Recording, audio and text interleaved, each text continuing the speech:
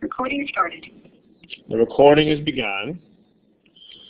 All right, welcome to the July 22nd edition of the study hall. We have two topics for today on the menu. One of them is, as promised earlier, is percent problems.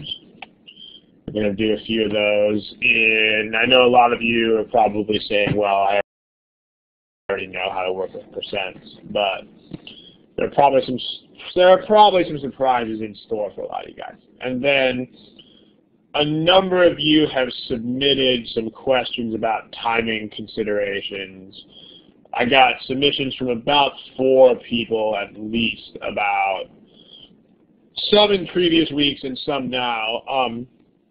By the way, guys, your submissions, if we don't do them in the current study hall, we may well take them into account in future study halls.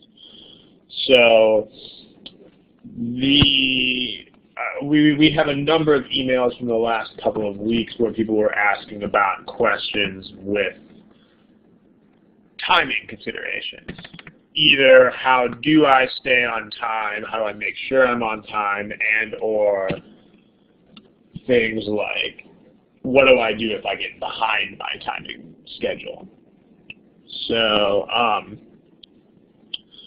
someone in the text box put where do we get the archived videos? You get the archived videos on that link that I just put there on the left. So, okay, some people are messing around with video stuff, so I think I'm just going to go ahead and disable that just to make sure that the session doesn't get crazy here. All right. Smiley face if you guys can still see the screen. Okay, you can still see the screen. That's good. All right, let's go ahead and get started. So as usual, if you've attended the previous study halls, you will know this.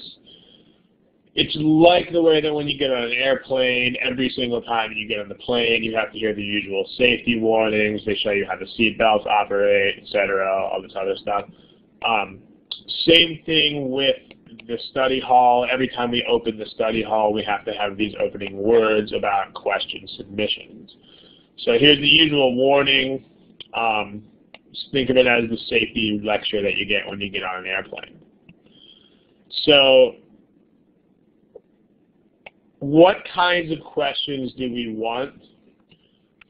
Remember, you got to try to strike a balance between too general and too specific, because too general is stuff that we can't answer. I mean, every week we have a couple of people submitting questions that are like, you know, every time we have a couple of people submitting questions that are like, how do I do geometry? You know, or something like that. That is way too general. We can't address things like that in a study hall because that's, you know, I mean, there's a reason we have a 200-page long strategy guide on geometry. Some people have even submitted questions like, how do I do math problems? You know, which is, we have thousands of pages of material on that. Yeah, this slide for some reason is fuzzy. I'm not really sure why, but yeah, this slide is fuzzy. It's not the board in general. Like, for example, this should not be fuzzy, but this is.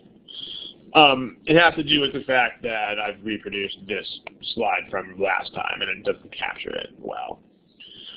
Okay, not too specific though either. A lot of people submit problems that are like one answer choice of one problem, which we don't want to do that. Like, if you're submitting a question that says why is choice D wrong on this problem, you should post that on the forums, manhattangmat.com/forums.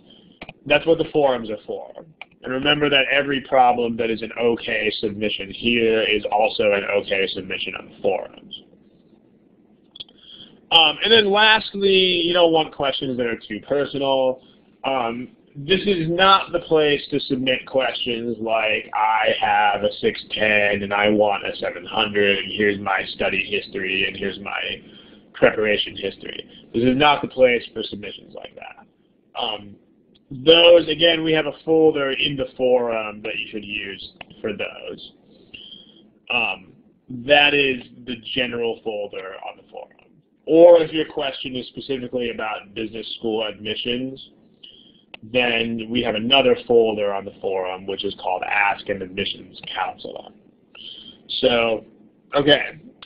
Finally, sources. We say this every study hall, but people still violate it routinely. You have to cite a source for the problem. So, you've got to tell us where the problem is from. That means original source, like who actually wrote the problem. So, on other forums, you can't use. You can't use OG because that's a copyright violation. The GMAT people don't want us using the OG problems, so you can't use those. But then also, it looks like somebody opened a desktop share. I'm trying to kill that window. Okay. You can't use the OG problems because we're not allowed to use those, and you have to say where the problems you are submitting are from. Original source name. So this also means you cannot say, I got this problem off Beat the GMAT, because that's not an original source. Beat the GMAT doesn't write their own problems. They contain problems from a bunch of other sources. And again, this goes even for problems that are from our materials, same thing. You still have to tell us, because even we don't know all the problems in our own materials off the top of our head. So, not too general, not too specific, not too personal, and please cite a source. Any questions, smiley face, if you guys are okay with all of these guidelines, and we'll move on. Okay. Good to go. Let's take a look at today's material. I'm going to give you a problem. And on the problem, what I'm going to do is the usual. I'm going to give you A through E choices. Here's the problem. When you answer the problem, if you've attended previous study halls, you know how this works. Please answer the problem with the A through E buttons on the left. They should appear below the list of names.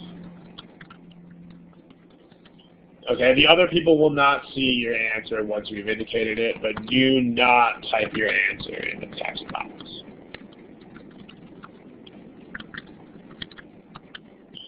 Okay, I'll give you about a minute and a half. Again, as I just wrote in the box, do not type your answer in the text box. Thank you very much.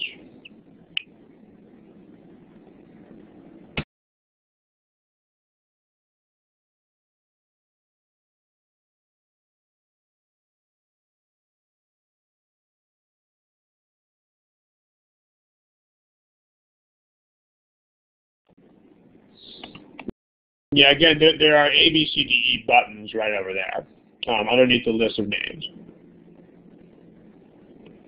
You can click those.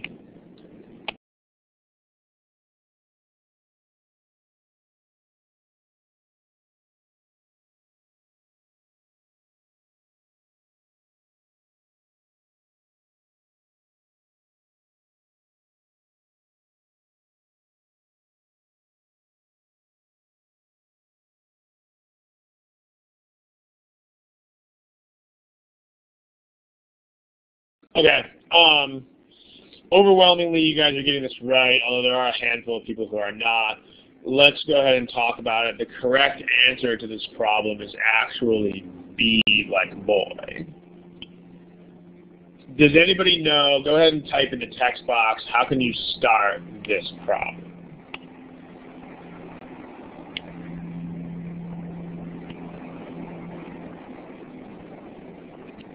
Let's wait to get a few responses. Okay, one way to do this problem is to pick a number as the original value. So let's look at that approach, and then we'll come back and revisit a textbook style approach. So one approach is to pick a number. So our starting value is 100. 100 is an excellent starting value because it's compatible with percents. This works very nicely.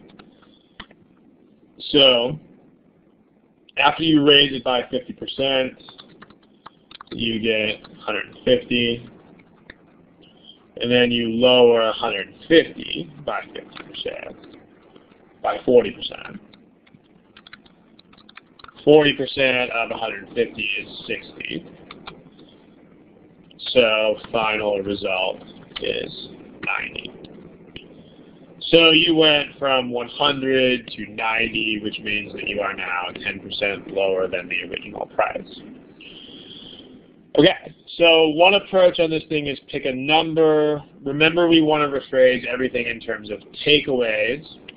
So takeaway here is that if a problem asks you to take percentages of an unknown value, then you can pick 100 or multiples of 100 for that value.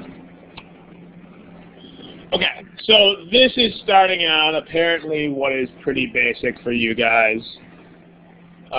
Sorry, there's a lot of noise in the background. I hear a helicopter noise outside, so not much I can do about it if you guys can hear that.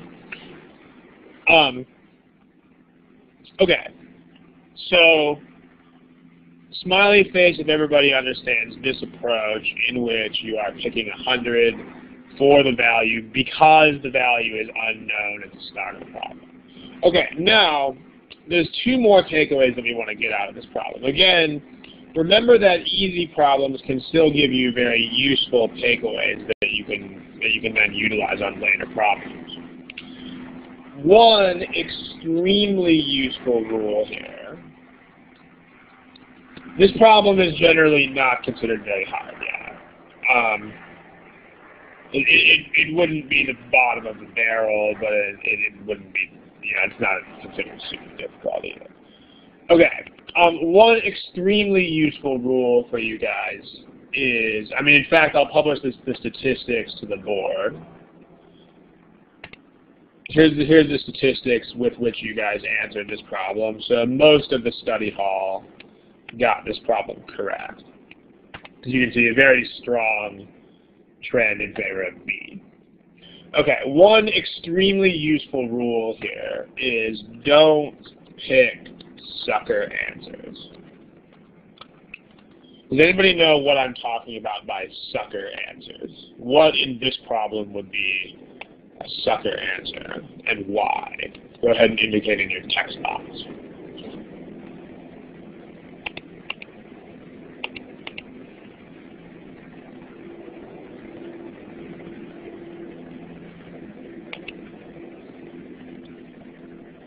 Yeah, the sucker answer to this problem is D, like dog. In this problem, the quote sucker answer is D, because this is what you would get if you could just subtract 50 minus 40. So the general rule on the GMAT is, on this test, you should be extremely suspicious of any answer choice that you can get by just taking two or more given numbers and adding, subtracting, multiplying, or dividing them. In other words, you should always have to do more than just simple arithmetic. So this is I mean, as far as if you had to guess, I don't think a lot of people had to guess on this particular problem, but if you had to guess on this problem, then the answer that you should absolutely not guess would be D. Because D is like the schoolboy answer. It's like the answer that you would pick if you really didn't have much of an idea what was happening here at all. And then you just said, oh, okay, well, 50 minus 40. So basically, if all you're doing is subtracting numbers, you should be extremely suspicious. Smiley face if this makes sense to you guys, and we'll move on. Okay. All right, now here's some new considerations. Let's go ahead and just do that right now. What's the quickest way to raise X by 15%? Does anybody know?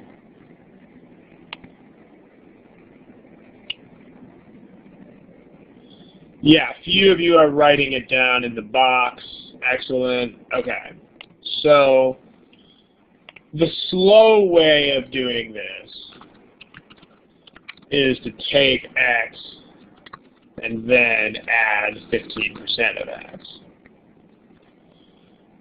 So that would be X plus 0.15 of X. But then you can simplify that. That's 1x plus 1.15x plus 0.15x. And then, so that gives you 1.15x. So in other words, what we've discovered is to raise a quantity by 15%.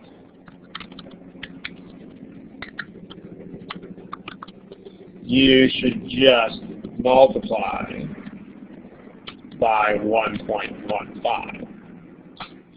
Okay, notice this pattern applies for other percentages as well. Same pattern for other percents.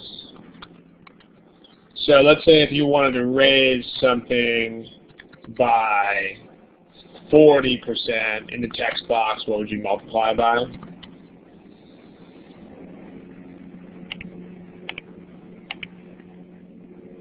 You multiply by 1.40. What if you wanted to raise by 4%? Then you would multiply by 1.04, watch the decimal places. And then what if you wanted to raise something by 150%?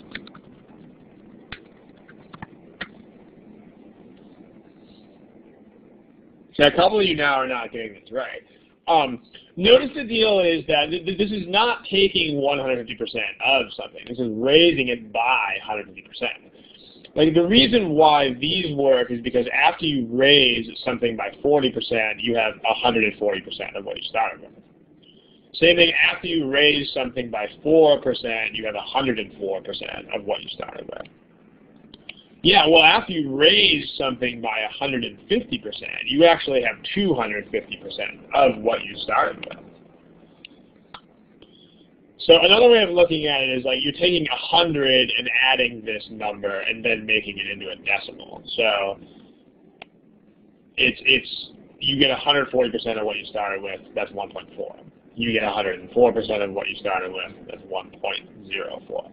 If you raise something by 150%, then you have to multiply by, now you have 250% of what you started with, so that's 2.50. If you wrote 1.50, which some of you did in the text box, if you multiply by 1.50, that's only a 50% increase.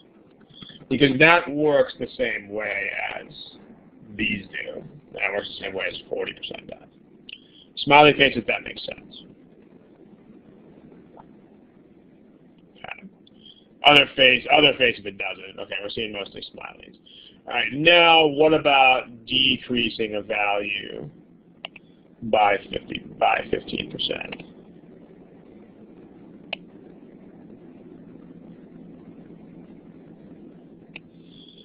Yep, okay. 0.85 because again, the slow way to do this is to work it out like the slow way is to say x minus 15% of x. So that's 1x minus 0.15 of x. So times 0.85. So to decrease a quantity by 15%, you multiply by 0.85. I mean, the idea here, again, this should make sense intuitively. If you take away 15%, then you have 85% left over. So that's why this is 0.85. If you take 15% of something away, you get 85% left over. So a couple more just to make sure we're on the same page. To decrease a quantity by 94%, what would you multiply by?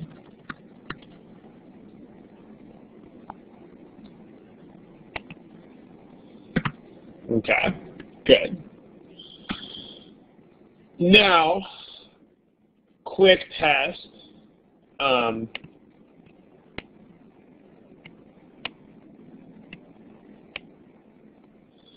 Let's say you wanted to, how would you write x has been increased by 10%, and then the result has again been increased by 10%. Text box, please.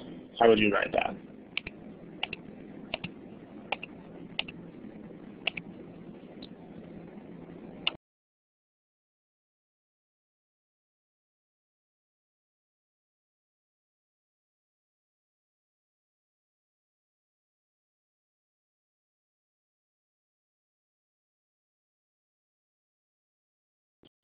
Okay, yeah, a lot of you guys are getting this correct. Again, what's cool here is just that you are taking an x, and then the first increase of 10% is just multiplying by 1.1. So that's 1.1. And then when you multiply the result by 10%, then you've got another 1.1.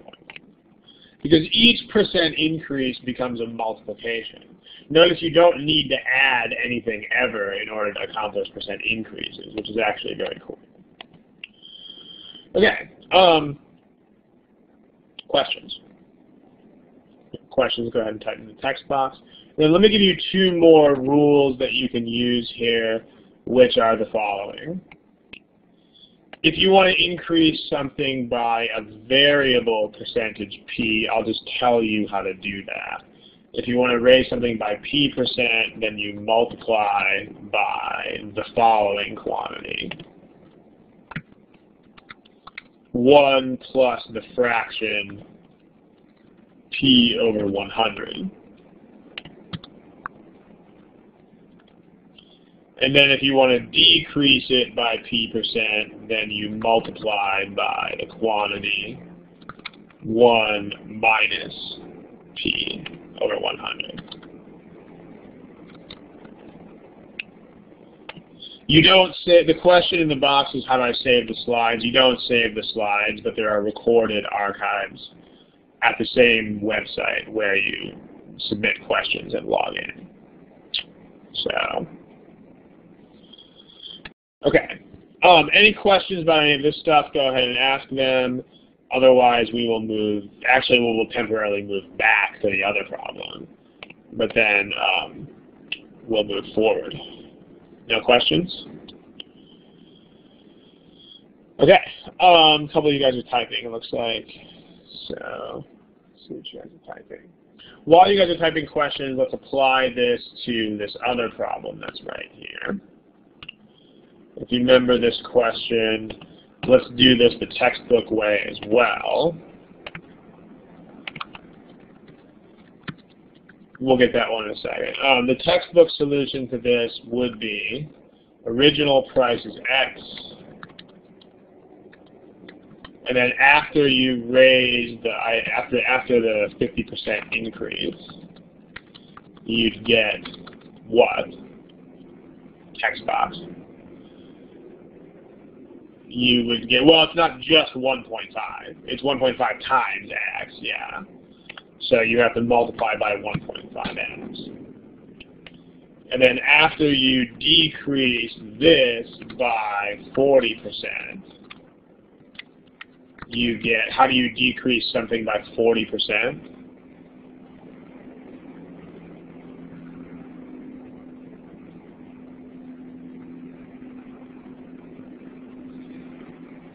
Text box, yep, you guys are starting to type it. If you decrease something by 40%, you have 60% left over, so you multiply by 0.6. So notice that both of these things are in there. You've got the raising the price by 50%, that's what this does, and then lowering the price by 40%, that's what this does. And so then if you just multiply that out, you get 0.9x. But then for the same reasons, and for the same reasons that these work out the way they do, you use the same kind of reasoning, only now you use it backwards. Using the same reasoning backward, you figure that multiplying by 0.9 is a 10% decrease. So the answer is B. Any questions? If you have questions, go ahead and type them. I'll get that one in a second that you had. All right. Anything else?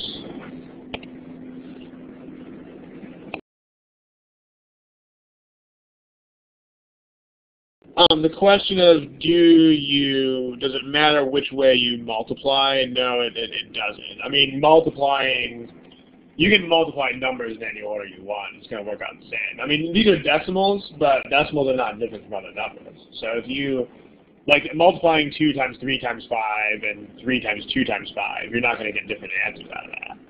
So same thing if you multiply this times 1.5, then times 0.6, you're not going to get a different answer than what you would get if you did it in the other order, because it's still just multiplying 3 numbers together. The question here,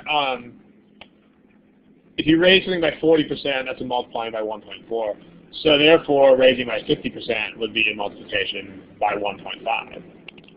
So that can help you sort out the confusion in the case of raising something by more than 100%, which will be rare, by the way.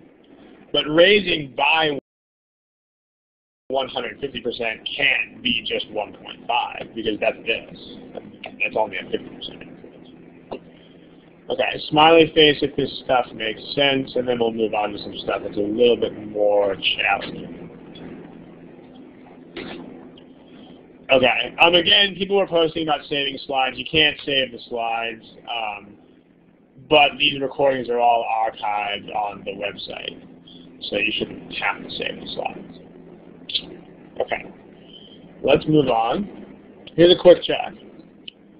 Luis takes a value x, decreases it by 20%, and then increases the result by 30%. Pilar takes the same x and she increases it first by 30%, and then decreases the result by 20%. So I've given you options at the left. You should see buttons for green check and red X. If you think the two results will be the same, then pick green check. If you think the two results will be different, then pick red X. I'll give you a little bit of time to do that.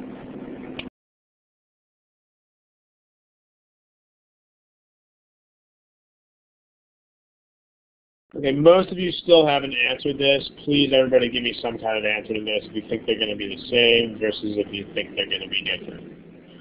Red X and your green check are over here. If you think they're going to be the same, give me the green check. If you think they're going to be different, give me the red X. Some of you guys are giving me smiley faces. Now we want. We want the green check or the red X. Okay. So still about 20 of you that haven't given me an answer yet.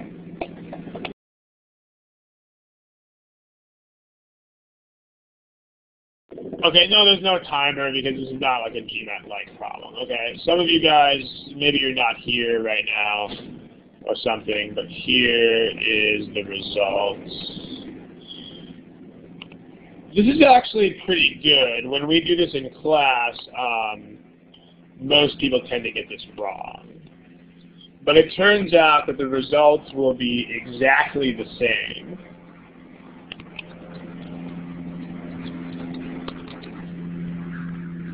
Now, who knows what the overall percent increase will be? Go ahead and type in the text box.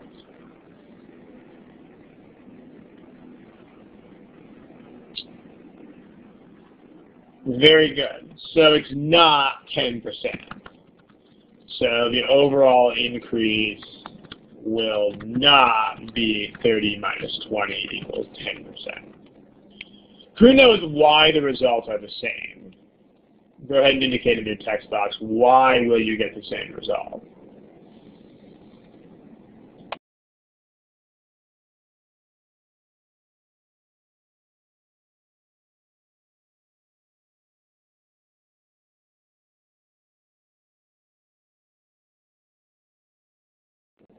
Yeah, I mean, this is the text box. You guys have the answer. We'll type it here in a second.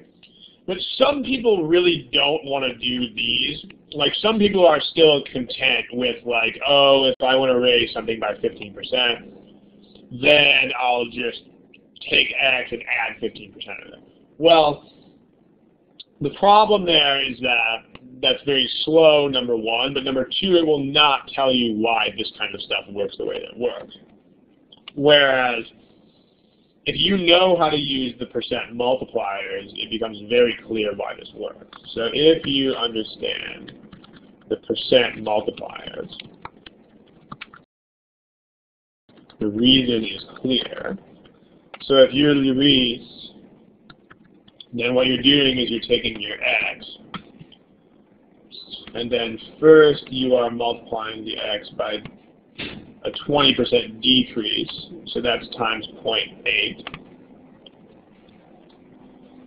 And then after you do that, you're increasing the result by 30%. A 30% increase is just multiplication by 1.3. So relatively painless. And then if you're Pilar, then what you're doing is the exact same two multiplications, but you're just doing them in the opposite order. So Pilar multiplies by 1.3 first, and then afterwards decreases the result by 20%, which is multiplying by 0.8. So both of these, pardon, that's supposed to be a parenthesis facing the other way. Both of these are definitely going to be the same. In fact, you don't have to actually figure out what the number is to realize they're the same, because multiplication works the same way in any order.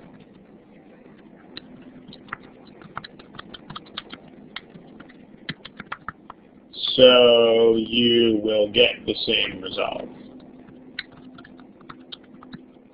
And if you want to be specific about it, which you don't have to if it's just a yes or no question, but specifically the result is 1.04x, which means an overall increase of 4%.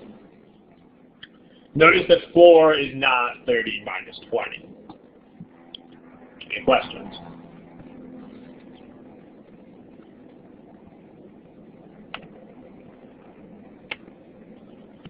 Questions? I don't think anybody is typing questions. So that's good. One more way that we can investigate this problem before we move on to something new. Here's the same problem. The other way you can investigate is by picking numbers, which is the same way that you investigated it. First problem that we had. Also investigate by picking numbers. So if you're Luis, then you start with x is 100. If you decrease 100 by 20%, that gives you 80.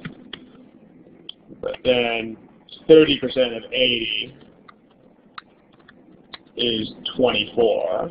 So adding 30% gives 80 plus 24, which is 104. And again, notice there's your 4% increase again. And then if you're Pilar, then you just do the same steps, but you do them in the opposite order. So you also start with 100. First thing you want to do is increase by 30%. That'll give you a value of 130. But then you want to take 20% off of that. So 20% of 130 is 26. So subtracting this gives 130 minus 26, which is again 104. Beautiful. So the same. Again, notice the percent multipliers are extremely valuable, so do not stick to these hidebound ways of subtracting and adding percentages if you don't have to.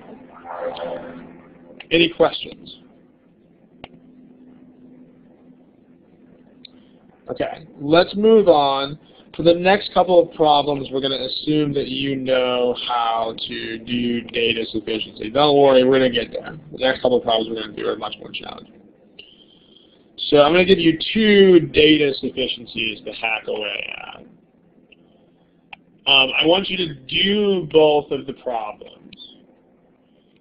Now, when you do these, you are not going to be able to indicate your answers to both. So for right now, just do both of these. Don't indicate your answers yet. Do not type them in the text box, and don't indicate them yet in any other way. And then at the end, we'll go ahead and poll you on both of them. So try these. Because they are similar problems, I'll give you a little bit less than 4 minutes, but I'll give you, say, 3:45. Yeah, again, for now, keep your answers to yourselves. Have fun.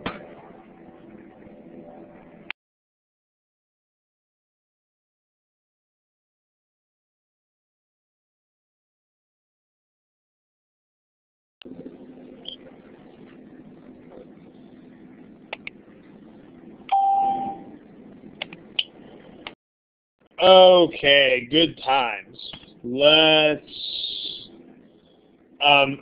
Most of you, thank you for following directions. To the person who wrote their answers in the text box, even though I said don't write your answers in the text box, please don't do that. Okay. Let's take a look. The first problem, I've just given you A through E choices. So go ahead and indicate your answer with those A through E buttons for this problem.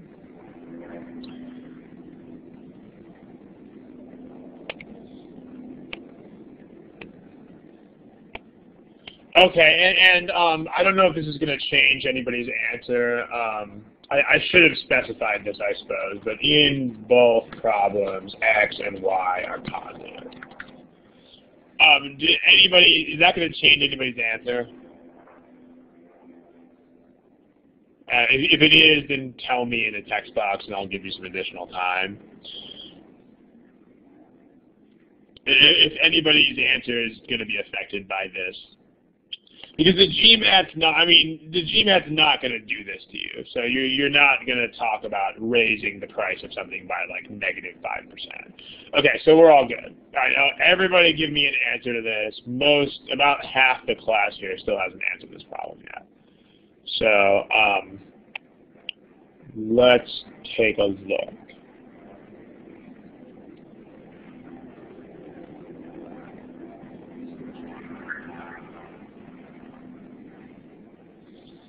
If you have to guess, go ahead and guess. We've still got about 10 or 12 people who haven't answered the problem yet. So, okay. 5 more seconds to put a guess up there. 4, 3, 2, 1. Okay. Here are your answers. Whoops.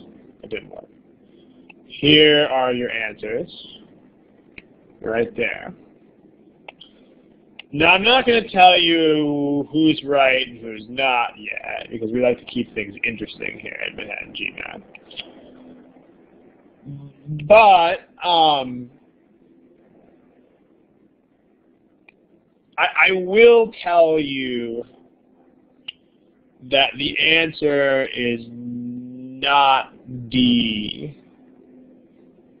and it's also not A, which is, as you can see here, that's the vast majority of the answers. So let's talk about this. What's the temptation to pick A as sufficient?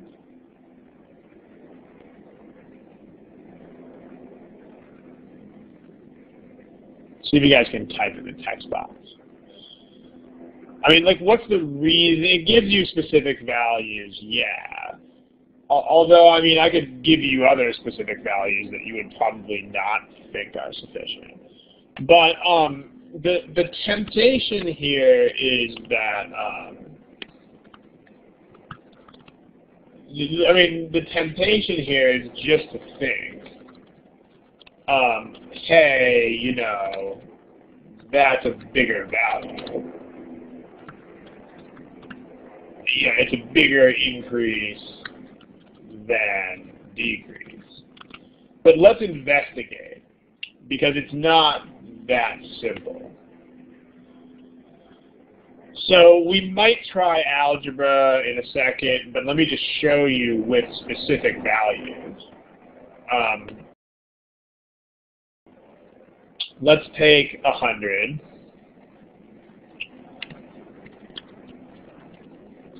Let's look at some examples. So let's just do, say, X is 20% and Y is 10%. So try X is 20, Y is 10. So you start with 100. Increase by 20% gives 120. And then you decrease by 10%. 10% of 120 is 12. So gives 108. So that's a no to the question because the new value is higher than the old value. Now, somebody tell me in the text box, what are we trying to do now? Well, we just got a no to the question. So what should we be trying to get now? Does anybody know where we're going with this? You want to try to get a yes. Because the deal is that any more no's are not going to do anything for you at all. Because we already have a no. So now you should try for a yes answer. Well, does anybody know a nice, quick, and tricky sort of way to get a yes answer to this question?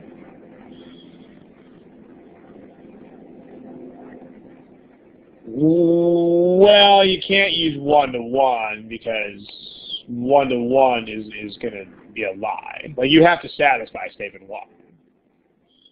So if you pick 1 to 1, then if you use 1%, no, it'll still work out to be a no to the question. If you raise this by 1% and then lower it by 0.5%, it'll work out the same way as this one does. In fact, ironically, you guys are kind of going in the wrong direction. What you should be doing is Daniel's idea is excellent. It can't be 0 because here's your condition. In both problems, that's positive. So 100% decrease at the end, right? The reasoning is, look, man, if I can make the final value 0, then I'll definitely get a yes. So let's try x is 200 and y is 100. So if you start with 100, then increase by 200% gives 300. Then if you decrease that by 100%, then that gives 0. And that's a yes to the question. So that's insufficient. How about that? You don't have to use 200% and 100%. It turns out that if y is anything bigger than 50%, then it'll work out to be a yes to the question. So, yeah. As far as what level problem, I mean, I made up this problem, so to be honest with you, I couldn't tell you, but I intended it to be pretty hard. But remember difficulty levels. You guys who are veterans of the study hall, you will have heard me say this many times before. You do not care about difficulty levels. You do not care at all in any way. The only people who should care about difficulty levels are people who are at a very low level and who are working on problems that are too hard for them. Those are actually the only people who should care about difficulty levels at all when they study. Because otherwise, remember, you're just trying to learn stuff and apply it to other problems. And I mean, if you worry about difficulty levels, that's going to get in the way of learning things. Because remember, this problem you don't care about. I mean, but what you care about is things that you can learn from this problem and then apply to future problems. Okay, so, and I mean, even if you didn't come up with these values right from doing any kind of reasoning, the other lesson is that you should just try values. I mean, so the other lesson here, I mean, before you give up, you should just try a whole range of possibilities. So as far as how to know which values to try, you just want to try values that are different from each other. Like, so if you plug in 10 and 20, you don't want to plug in like 15 and 30 because that's too close. But some of the other people in the text box were kind of getting there, with it. They were like, okay, let's try fractional percentages. If you do try those, you'll still get the same thing you got here. But, so, yeah, 100% increase, yeah, is doubling the number. Because you're taking the number and adding 100% of it, that's precisely what that would be. So, yes. Notice here there's no 100% increase, but if you were going to do one, that's exactly how you would do it. Okay, but Kathy, yeah, you just want to try a bunch of numbers that are not like each other. Like if you fall into the trap of plugging in a lot of very, very similar numbers, then that won't be so good. Let's try algebra on this problem and see where it goes.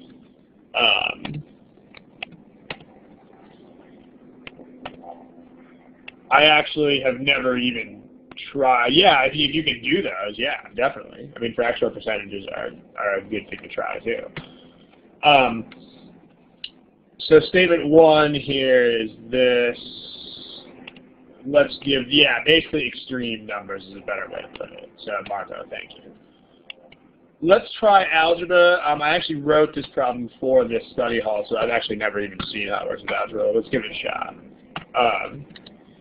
Let's try algebra on statement 1. Okay.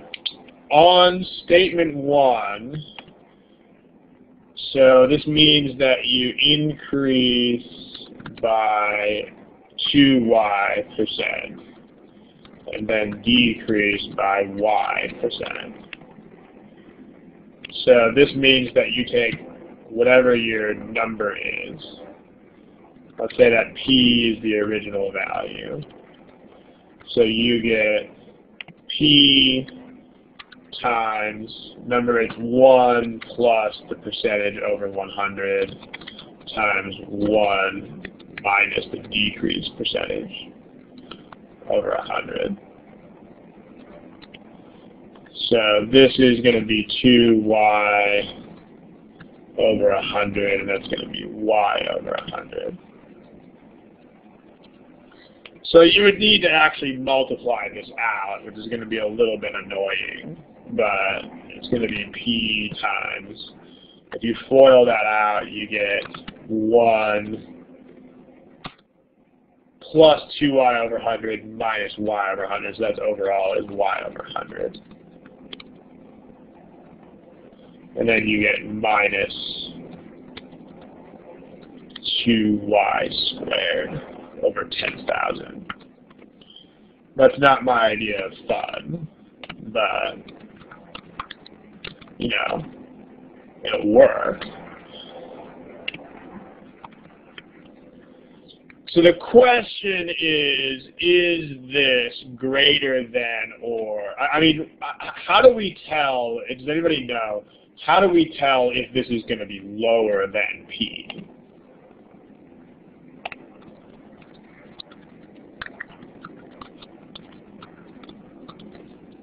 Does anybody know how we would tell?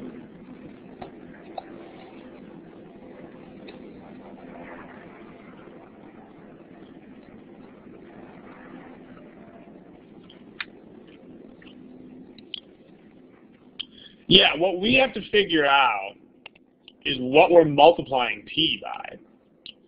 Because I mean, if this is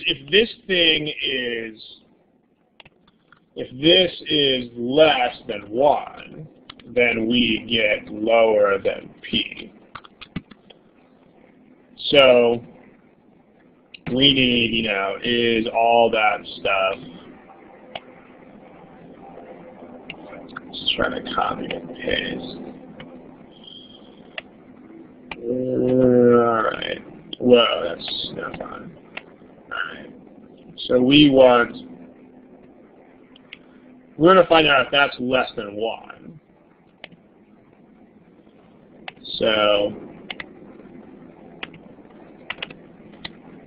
that's what we're trying to figure out. Because then we'd be multiplying by a fraction, which would shrink the number. So that means we want to know the 1s will cancel out. So we get y over 100 minus 2y squared over 10,000. So that's like this.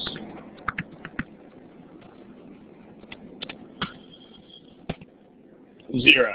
Actually, the 1 cancels out. So this is supposed to be a 0 over here. We can multiply that through by 10,000. That gives you 100y minus 2y squared is less than 0. Divide by 2 is less than 0. Factor it.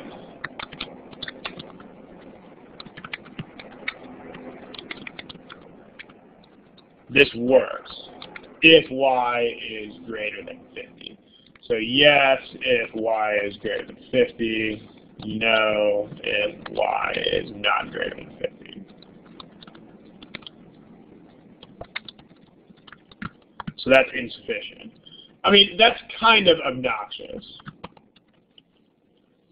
But it does work. I mean, it's possible. And I mean, again, I just wrote this problem about an hour ago, so I had no idea how it was going to work out. But the point is that if this is your game, I mean, again, the GMAT has a lot of problems. The reason why I'm going over this is that the GMAT has a lot of problems on which algebra is very, very difficult. Sometimes even impossible. But on which other methods work much more easily. So some other methods might include intuition, they might include estimation, they might include plugging numbers, etc.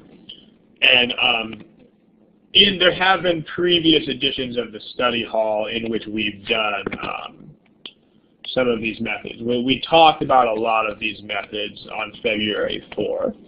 So if you want to look at the archive of the study hall for that day for a thorough discussion of such methods, you can do that. But notice the algebra does work, but you've got to be an all-star at algebra to figure out how this works.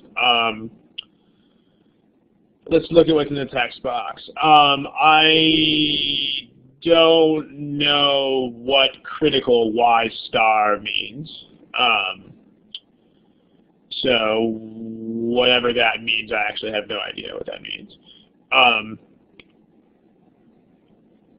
Can you rephrase the question with X and Y? Whoever wrote the question about rephrasing with X and Y, it depends on what you're talking about rephrasing it into. I mean, this question is not that easy to rephrase, but you could certainly try. But notice that as far as the number plugging, that's what we already did over here. So this is an example of numbers that you can plug. Okay. I really don't have much of a background in formal mathematics, to be honest. So terms like critical value and stuff, I'm not really going to know what that stuff means. But thank you. Okay. Other questions in the text box? Okay, I think we're good. As far as what numbers to try plugging, yeah, try different kinds, different sizes of numbers like extremes. By the way, this investigation has actually solved the entire problem, because if we make our grid here, we've just found out that A is insufficient, but then the same values actually work for statement 2. I mean, so statement 2 is also insufficient. Same values work for together and for statement 2 and for together. So statement 2 is still insufficient because of exactly the same examples. And then together they're still insufficient because the same numbers still work for them both. So the correct answer to this problem is actually E. Okay, mind you that you could rephrase that, but then if you rephrase it that way, then you're absolutely committing yourself to this approach, which most people, honestly, will probably not finish in time. If you're very, very, very good at algebra, then you will. But if you do this, then you've just pretty much lost whatever chance you have of using this kind of approach where you're just plugging numbers. So be aware of that. I mean, you can try the algebra, sure, but then make sure that you can go back to just this if you need to plug in numbers. Okay, it's a bear of a problem. It's pretty tough, but does everybody understand that? Does everybody understand why it's E? Give me a smiley face if we're all good there. Smiley faces if we're ready to go. Smiley faces. All right, there they are. There's the smiley faces. Okay, let's look at the second problem. I'm going to clear your answers out. Please use your A through E buttons again to answer the second question.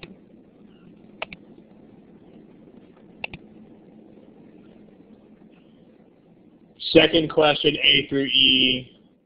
I mean, again, you should all have answers for this. So, whatever answer you had, go ahead and give it to me, please.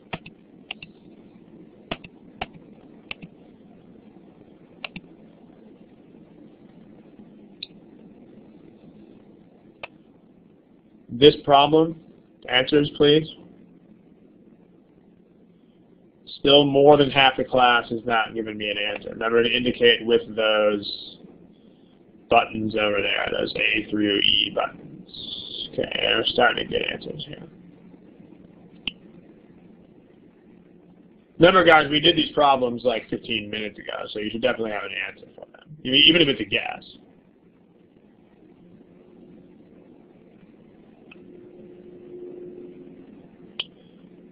Please indicate an answer in the next 10 to 15 seconds.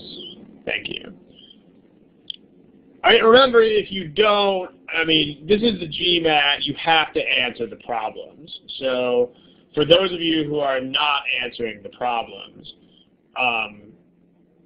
yeah, but the GMAT will do that. If any of you guys are not answering because there's sort of a confidence issue here, you still have to get used to answering everything. You can't get into this mental frame where you are frozen in place. This is the GMAT. You guys are all going to miss a lot of problems. It's going to happen. So even if you're very good at this stuff, you're going to miss problems left and right. So what you guys have got to get used to doing is missing problems, getting knocked down on your back, and then getting right back up and answering the next problem. Yeah. So you got to let it work that way. Okay. Here's the answers that people have to this one. A little bit more spread out here. Actually, nicely enough, this one really is D. So you guys, at least the majority answered this one is correct.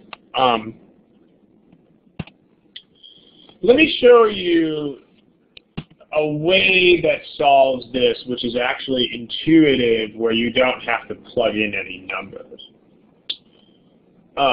Here's an intuitive approach. Even if you didn't have this intuition, you can still study it so that you might have this sort of intuition next time. So even if you didn't have this intuition yourself, you should still study it so that you might have a more informed viewpoint next time. Here's the difference. Okay, there's two steps here in this process. The first step is, so back, remember the last problem, the correct answer was actually this one. The first step is take an X, take a price, then raise it by X% of that price, and then lower by Y% of the new price.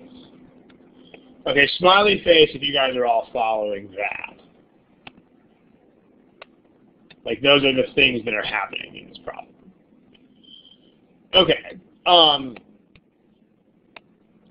let me show you something cool.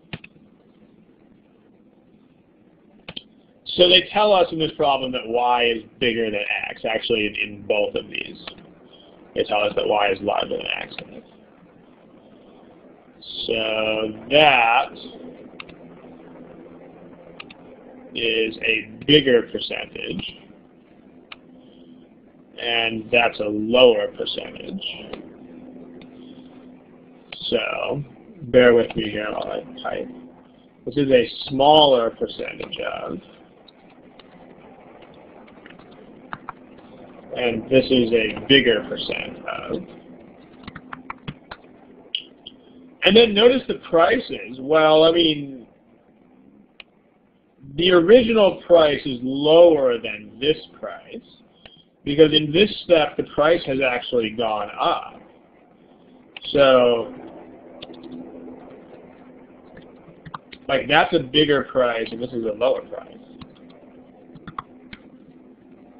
So if you realize these items, then you know the amount by which you're going up is a smaller percent of a smaller number. And the amount by which you are going down is a bigger percent of a bigger number. So those are, the first one is definitely going to be less because it's a smaller percent and it's of a smaller number. The increase is a smaller percent of a smaller number. The decrease is a bigger percent of a bigger number. Therefore, the decrease will outweigh the increase.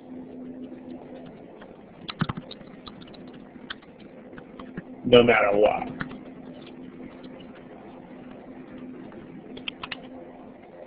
So, and that's with anything where y is bigger than x.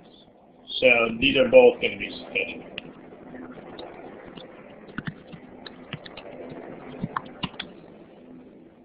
So in this case, you're going to wind up with an answer choice, D like dog, which actually a lot of you got.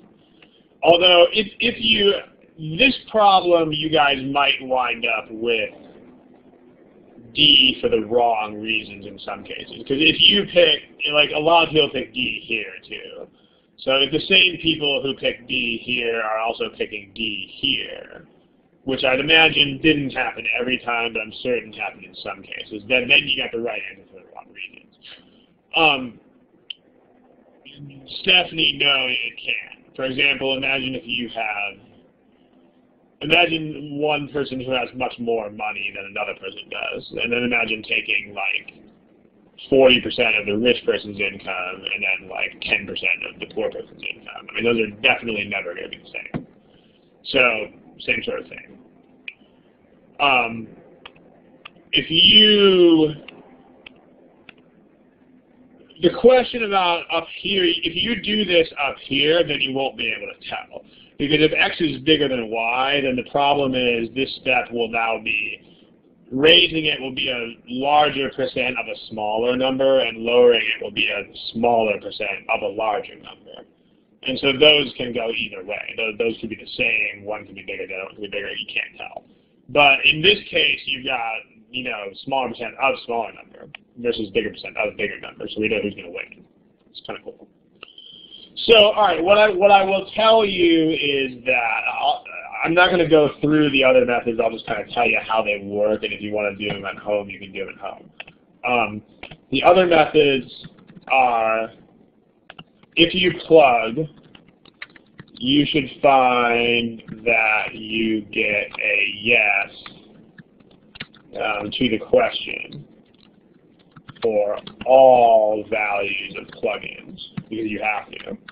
And then if you do algebra, should be similar to the other one, to the other algebraic approach that we did, except the inequality should always work out the same way.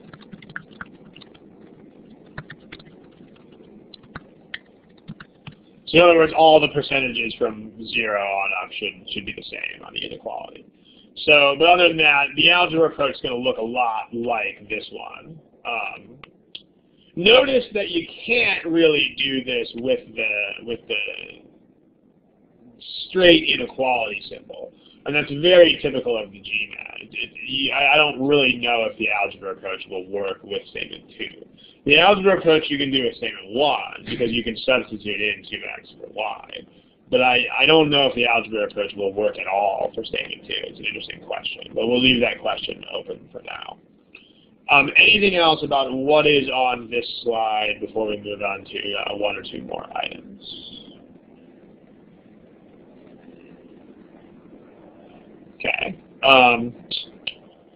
It's good stuff. So, I mean, again, I know a lot of you guys were starting to be like, what's this percentages stuff at the start? I mean, because the first couple of problems, I'm sure, were easy for a lot of you guys. But this, yeah, these are hard. Okay.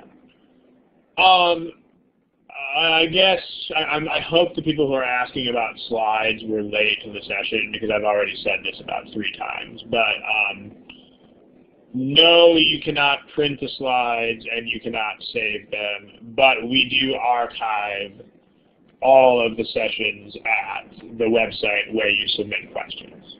So you'll find the archive posted in about, I think, 4 days. It'll be a video archive. It'll be a recording of the session, so you can watch it then. But we don't let people save the slides. Okay, let's look at one more % problem. Here you go. As usual, I'll give you a timer, and then when you are done, please indicate your answer using the A through E buttons. Left again. Thanks.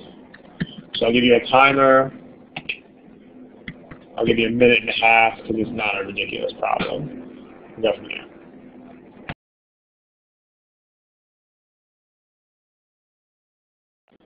Okay. This one is this one's probably like a moderate difficulty problem if you guys are wondering. Let's take a look. Give me an answer, please. There's about 7 or 8 of you who don't have an answer, so if you're here, please answer. Okay. So mostly down to C and E. I think we can pretty much skip A and B individually because the individual statements are definitely insufficient, which the whole class realized that, so that's good. The individual statements won't do it because in each case you have no information whatsoever about one of the 2 components of the income. So, I mean, if you just have statement 1, then you don't know anything about classes, and if you just have statement 2, then you know nothing about books. So, question, smiley faces, that much makes sense.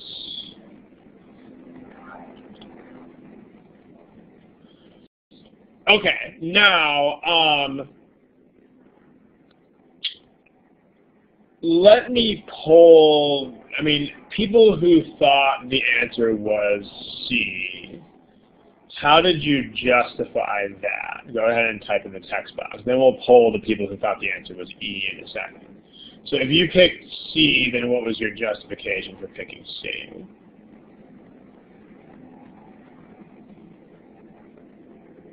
And if it was a guess, then you could say that. But if you had any sort of reasoning behind it.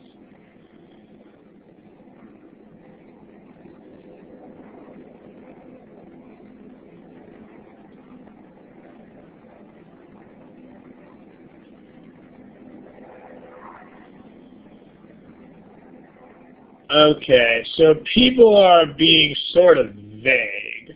Right now, I just want people who pick C. If you pick E, then don't answer yet.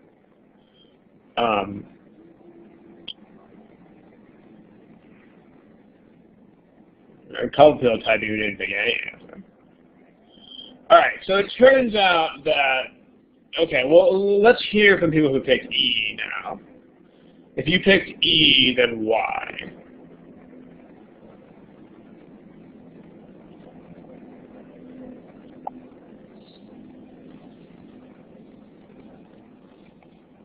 Yeah, the people who picked E, you've got the deal here. Because, I mean, the thing is that you're looking at the whole income. And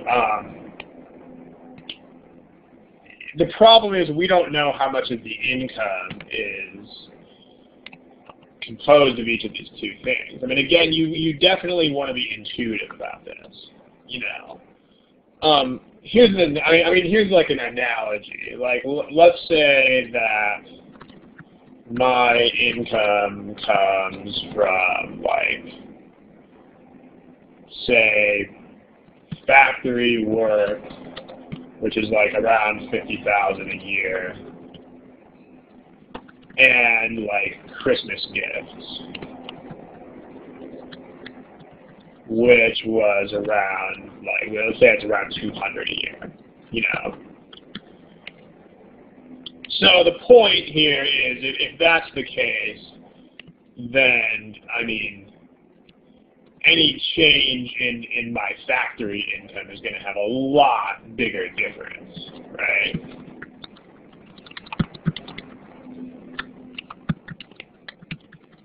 So, like, if my factory income goes down like 10%, then my whole income is pretty much going to go down by very close to 10%. Whereas if you take 10% off of my Christmas gifts, that's $20. So that's barely going to touch anything. So, smiley face if you guys understand this analogy. So this is the same kind of thing, and the point of this analogy is that it totally matters. It matters, like, how great the contribution is from each source. So, like, even if you have these two statements together, like,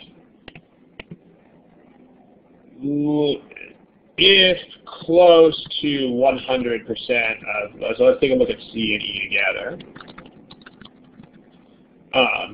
If close to 100%, like if almost all of the company's income comes from books, then the overall effect will be, you know, it'll be close to a 10%. It'll be close to a 10% decrease. But if almost all of the company's income comes from classes, then the overall change should be close to a gain of 20%.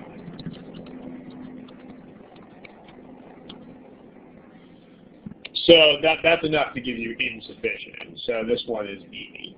But if you want to plug in numbers, again, what you have to do is,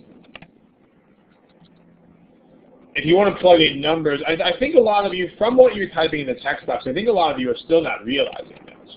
Remember that you cannot just plug in one set of numbers, okay? Remember that you must use multiple plugins if you are going to plug in numbers on data sufficiency. Okay, you cannot just plug in one set of numbers. Like the last few problems have been data sufficiency, like including these ones, and a lot of you guys have been typing stuff like, well, I'll just plug in 100. You can't do that. This is not problem solving. Like if it's data sufficiency, remember the deal is sufficient versus insufficient. The only way that you can tell whether something is insufficient is to plug in a couple of different values and see if you get consistent answers. If you just use one plugin, you will never be able to tell whether it's sufficient or not. So if you use this, let's just try different numbers. So let's try this with last year versus 1999 and 2000. And then let's say classes and books.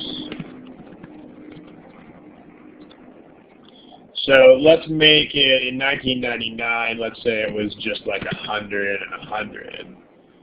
Then it went to, the books went down by 10%, so now that's 90. And the classes went up by 20, so that's 120.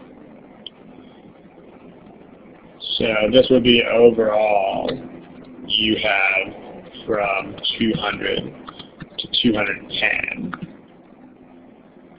So that's an increase of 5%. Okay, on the other hand, if you do something like, now let's do it with different numbers. 1999, 2000 classes. Whoops. Let's say we start out with $1,000 from classes and $100 from books. Now we're at $1,200, and now we're at $90. So overall, this is from $1,100 to $1,290. So that's an awkward percentage, but we know this went up by more than 10%. Because 10% of this would be 110, and this has gone up by more than 110. So this is, we don't even have to find out the actual increase here because we know it's definitely not 5%. So this is a 5% increase. This is an increase of way more than 5%, so we are insufficient. Smiley face if that makes sense.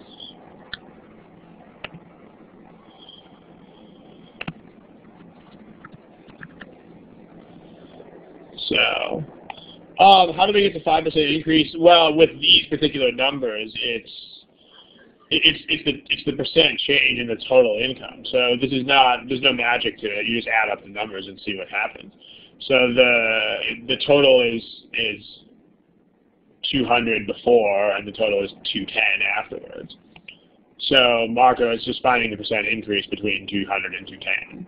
So the increase is 10 divided by 200 is 5%. So, okay. If you were going to do this with algebra, I'll just give you the quick start to it. If you were going to solve this with algebra,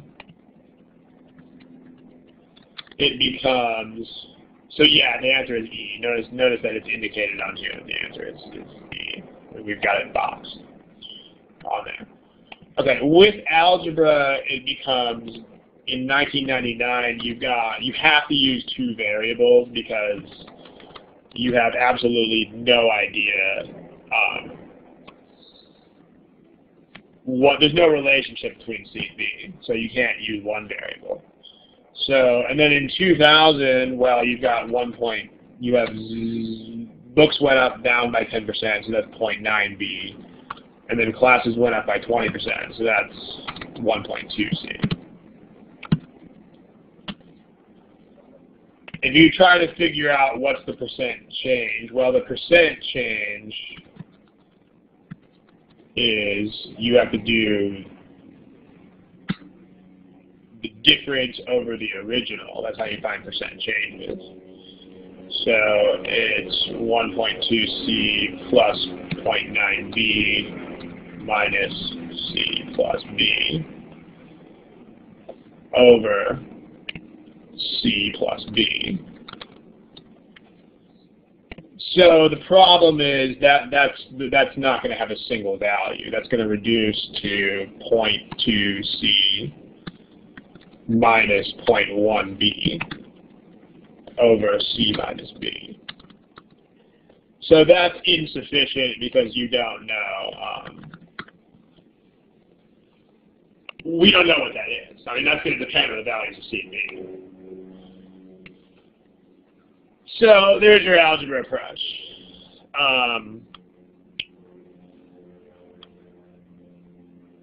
BMW, I cannot understand what your question says there.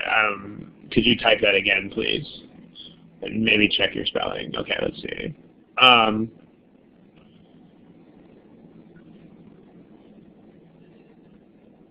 BMW, you got to answer the question that's written there. The question is, what was the percent change? So if it says what is, then they mean exactly what they say. They mean what is this? They don't mean just is it positive or negative. It means what you have to find the exact percent change. Like that's what that means. So the one thing these guys don't do is like dissimulate with their words. They don't use words that are different from what they mean. So if they just want you to know if there's a decrease, then they will ask you a question like this: is the new price lower than the original price? Then to answer this question, all you have to figure out is, does it go down? Because that's what that means. But if they ask you what is the percent change, then they mean that. They actually mean, they're not kidding, they actually mean what is the percent change, like as a number, as an actual numerical percentage. So, does that, BMW, does that make sense? Okay, good stuff. The other question, somebody wrote algebra versus plugging. It depends on who you are. I mean, some people wouldn't be able to do this that easily, but maybe. A couple of words about that. The first thing is that you shouldn't really be thinking too hard about which one is easier. You should just be able to do both. Because, for instance, on this problem, the intuitive approach was much easier. Like, the algebra was just horrendous on this problem. Remember this god-awful thing. But then on this other one, which honestly, this doesn't look like it's that different. I mean, they're both problems that deal with an increase and a decrease, and then whether things are, percent changes. And yet, this one, yeah, the algebra here might be a little bit easier. So, the deal is not which one is easier. Because again, because then you're too focused on this particular problem.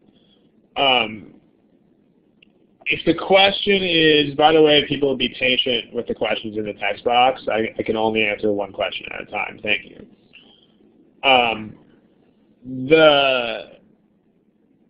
It doesn't matter which one's easier, because that's just an issue for the particular question at hand, which is ultimately what we don't care about. Like, what you want to emphasize is knowing both of the methods, regardless of which one is easier in the problem at hand. Because the next problem they throw at you, maybe the other one might be easier. The deal is just that you need to be able to do both ways, whether or not they're easier. The other thing is, the little hint here is, generally, the more exact the question is, the better off you are with algebra. So for instance, here they want you to find the exact percentage. So this means, this is actually something that I can make a quick slide for here. In general, the more specific the question, the more likely it is that algebra will be easier than other methods. So for instance, consider the last two questions. If you have something like, is the new price lower than the old price? This is not that specific. I mean, it doesn't ask for a particular value. I mean, its solution is an inequality, which is sort of vague. Therefore, it's likely that algebra will be more difficult here. And notice that it totally was. Like, here's the problem with the lower than. And by all means, doing algebra on this problem was just horrible. It was awful. I mean, look at this. But then the other question was, what is the percent increase? This is a very specific question. So in this case, because you want a number, it's more likely that algebra will get you the answer. I mean, there are exceptions to this, but this helps to explain why the algebra was much less complicated on this problem, even though it might not, at first glance, look much different at all from the other one. Okay, smiley faces, these make sense.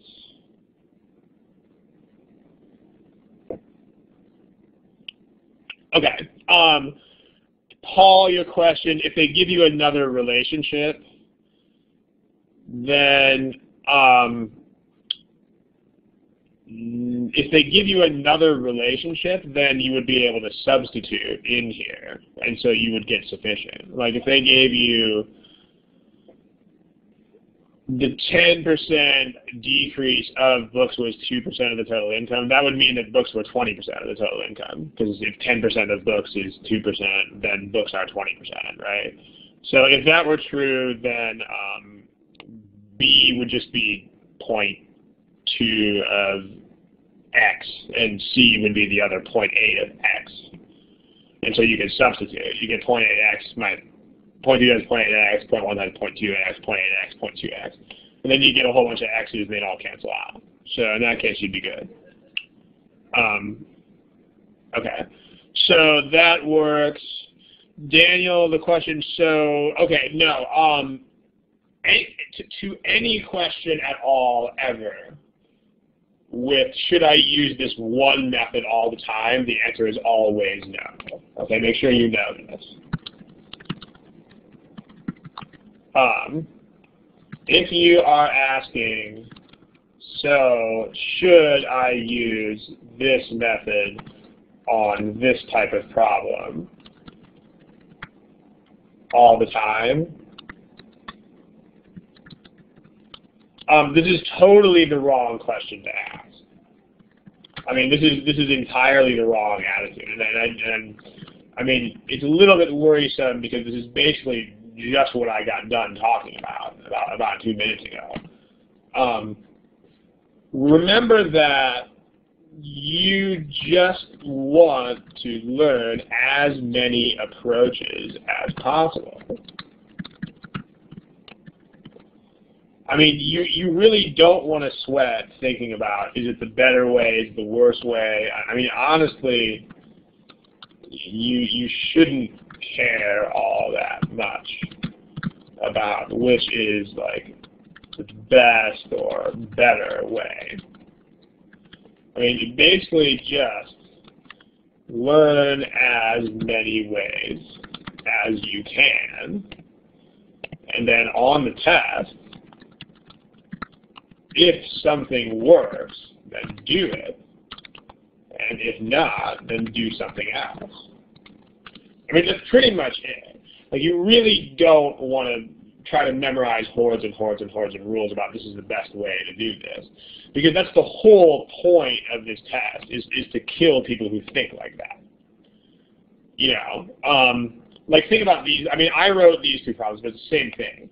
Like, somebody might see this problem and say, oh, now I know that raising and lowering don't always give the same answer. If people just memorize that, then they're going to turn around and get this problem wrong because it looks the same. So these problems look almost exactly the same, but they have totally different answers. So this should totally throw a wrench in any kind of idea that there's a universal way to study for these things. I mean, the point is just you need to absorb as many ways as you can of doing these problems, and that's it. End of story. So, but in general, the answer to will this method always work, the answer is always no. No, it won't. There will be problems where that method will not work. That's how this test is. It's frustrating, but you gotta learn your enemy. Okay, we are over time by about 10 minutes. We got to cut it, but we will do timing next time. So I promised you this. This will now be postponed. Ironically, we ran out of time for timing. Ha ha ha ha. So we will do this next time. We're going to stop the recording right now.